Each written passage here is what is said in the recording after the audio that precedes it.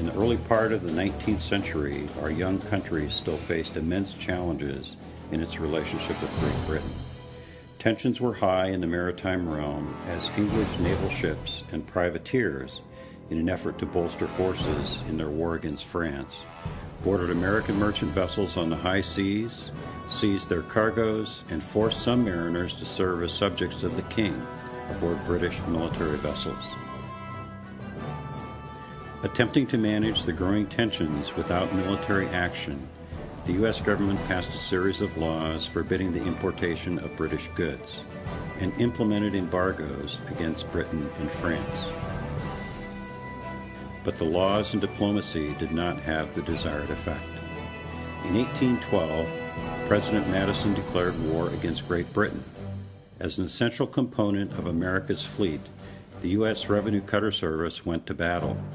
The ensuing accounts of preparedness, initiative, courage, and leadership serve as powerful lessons for the Coast Guard's missions today. In June of 1813, Revenue Cutter Surveyor, at anchor 5 miles south of the mouth of York River in Chesapeake Bay, was attacked by the British naval ship Narcissus. Surprised but prepared, the crew of Surveyor fought gallantly. The battle was lost, but Captain Samuel Travis's sword was returned to him the next day with a note from the senior officer of Narcissus.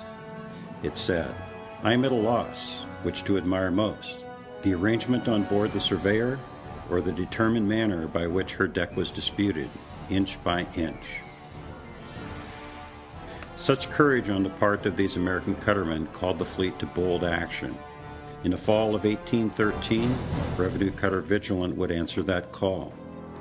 Prior to deciding to make a port call in Providence, Rhode Island, the British privateer Dart had successfully cruised along America's sea lanes, capturing upwards of 30 small American merchant vessels. To put an end to the foray, Revenue Cutter Captain John Cahoon offered the services of the Vigilant.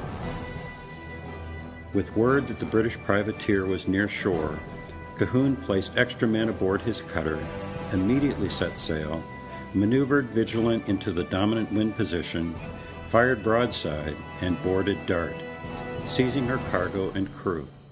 The swift victory instilled confidence, and revenue cutters continued to aggressively seek out the enemy.